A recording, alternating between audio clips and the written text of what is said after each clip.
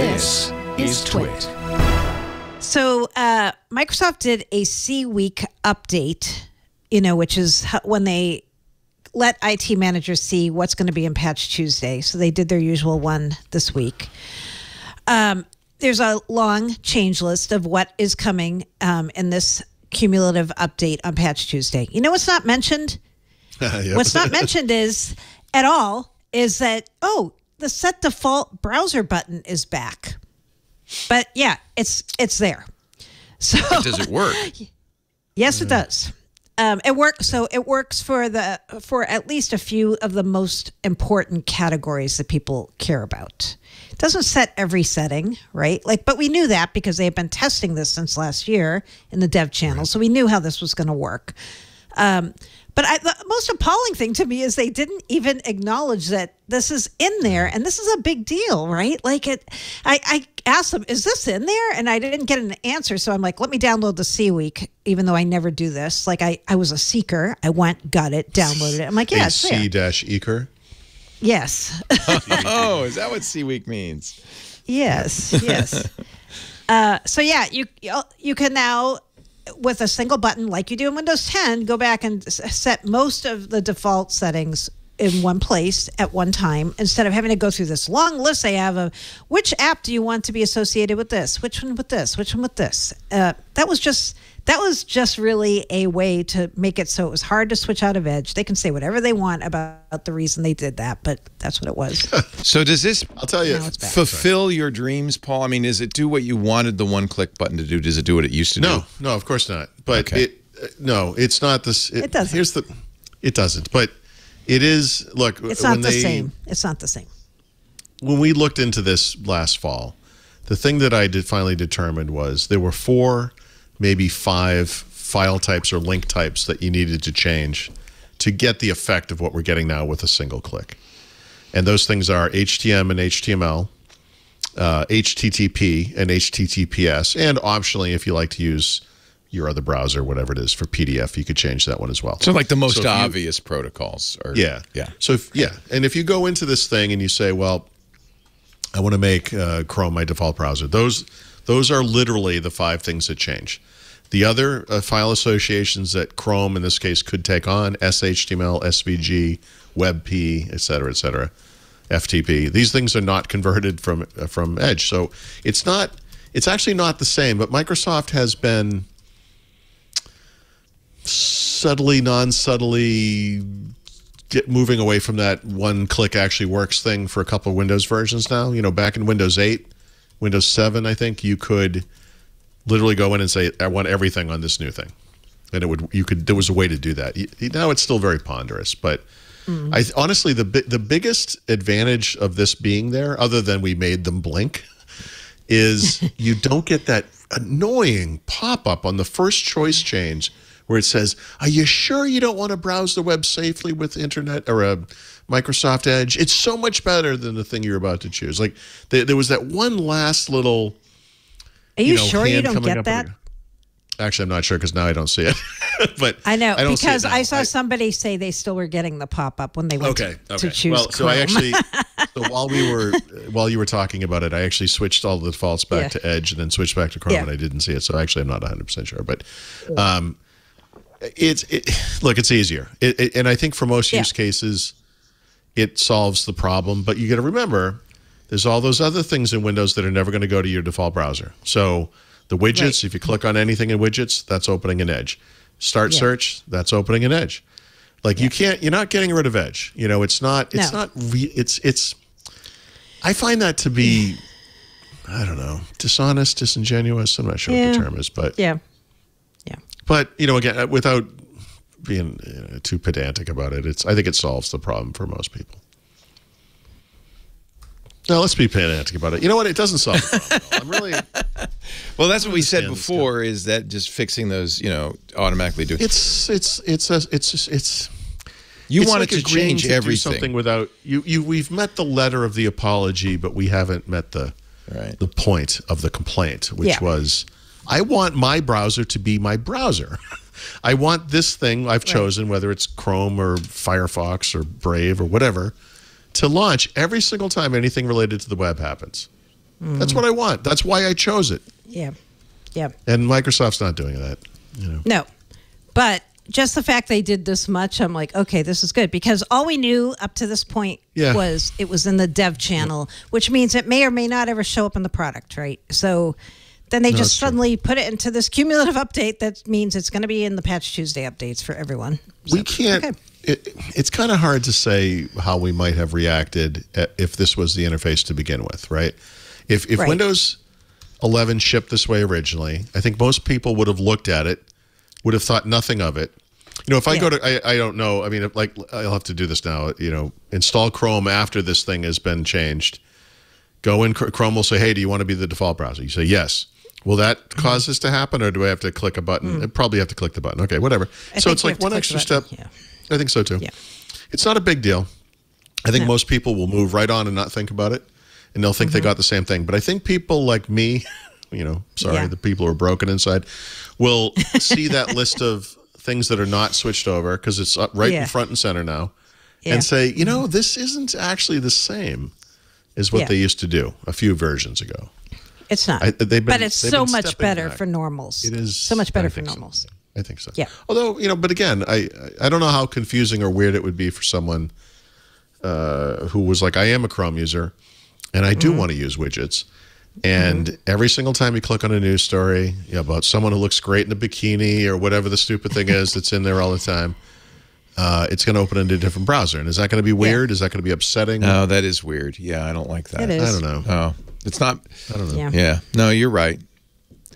You're right. It is, but trying to tell somebody before this button existed, like a normal person, like, here's how you have to go in and try to set your browser as Chrome. Oh, the worst. Like, trying to explain this, the worst. I'm like, yep. Yeah. So, Paul, what is the protocol that you would want to reassign so that is Edge popping up just for things like in the Microsoft News feed? So the things I just described, you can't fix because they're going to. They've actually prevented. They're hardwired. Yeah.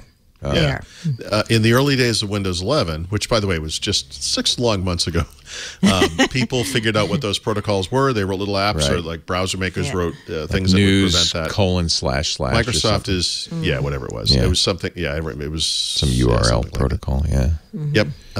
It was a protocol handle or whatever. I don't remember whatever it was. Doesn't matter because they're blocking those workarounds. So there's little things in here like did I close it? I closed it. But there were file formats like things like WebP or SVG, which are graphics formats essentially.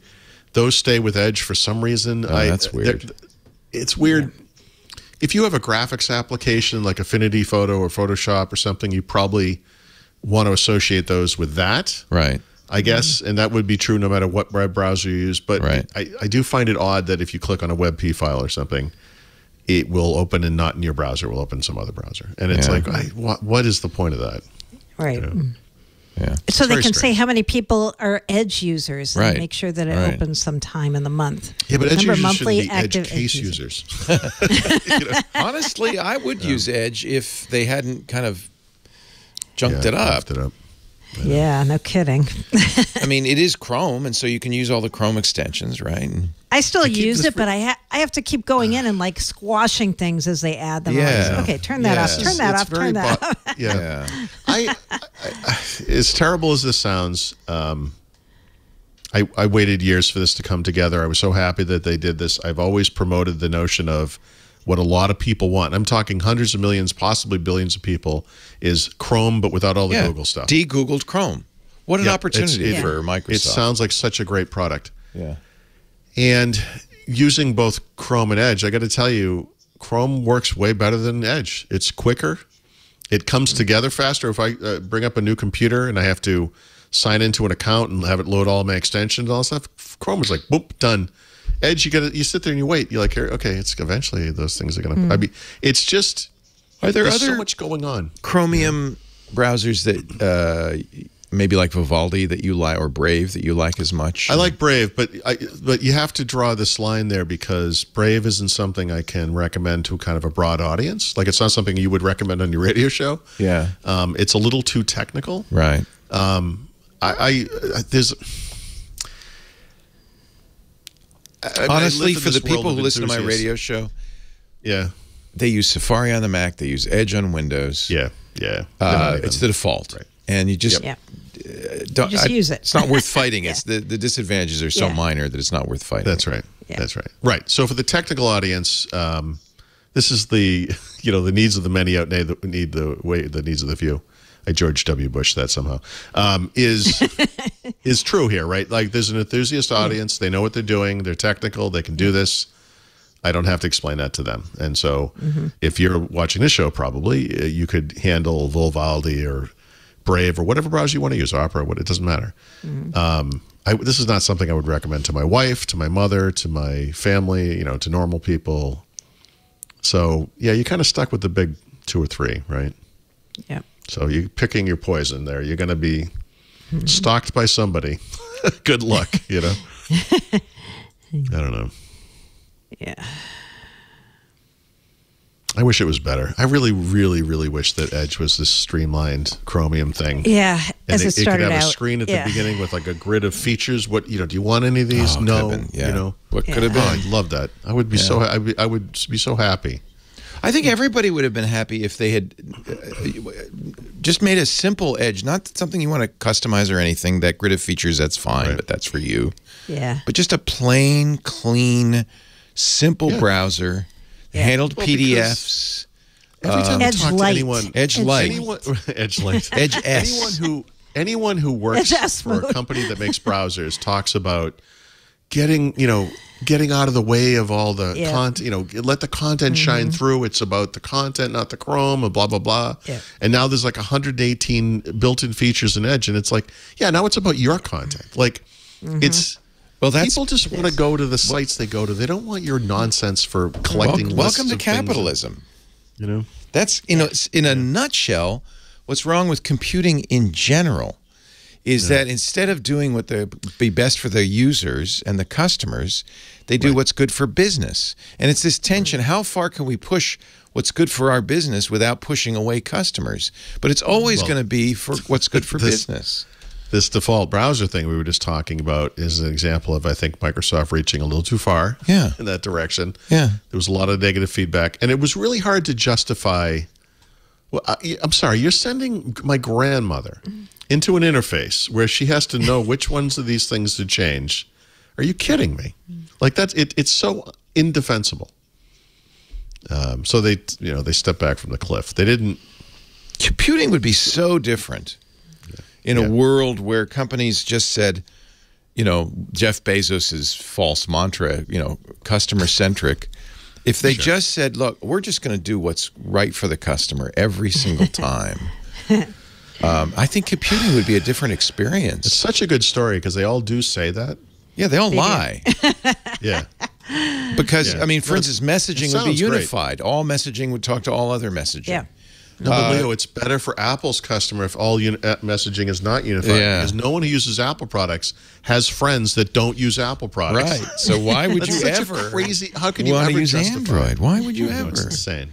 It's insane. So there is this kind of, and it's completely a bogus utopian vision, but there's this kind of notion of, you know why it persists is because people like you and me, Paul, are old enough to remember a day when computing was a hobbyist thing, not a business thing. It didn't last very long. But at that point, it was very exciting and interesting, and you felt like we were working together. And then AOL came along, and I just got into this with the this idiot who you left OnePlus and created this company called Nothing. Nothing. Is nothing. It's like, remember when the smartphone industry used to be exciting? Yeah, I do. But now I know that it's like the most common used personal computing device for the entire planet. Yeah. So it's not really exciting. We can't handle exciting anymore. Yeah. Like, it's not exciting. Now it's just like necessary. Utilitarian. If you want to be exciting, move on to the next thing. And by the way, while you're doing it, stop pretending you're Steve Jobs. Nobody cares. I just...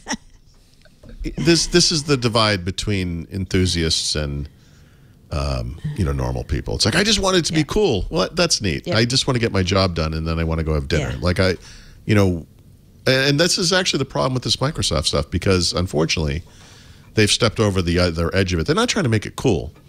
They have this business initiative to drive people to their services and other products. And it's getting in the way of the user experience. It's very simple. I wish they wouldn't, kind of misrepresent it as being customer centric, but I understand. I don't expect them to be customer centric. They're stakeholder centric. I wish they were, but they're stakeholder centric. That's how the world is. Yeah, that's true.